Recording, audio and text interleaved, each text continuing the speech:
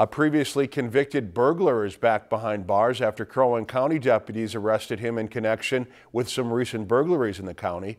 36-year-old Charles Weber was arrested on July 29th after deputies initiated a traffic stop and then located items they believe were stolen from recent burglaries.